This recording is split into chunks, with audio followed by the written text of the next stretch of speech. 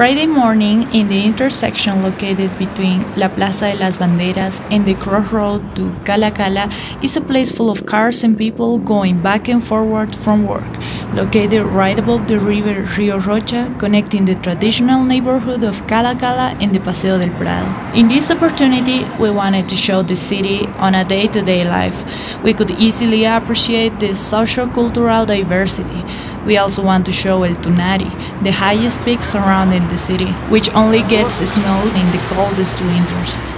This intervention was done by a band of Britpop called Los Blacksundays.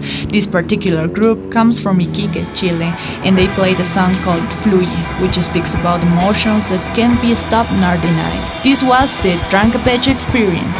Support independent music, subscribe to our channel. Greetings from Bolivia!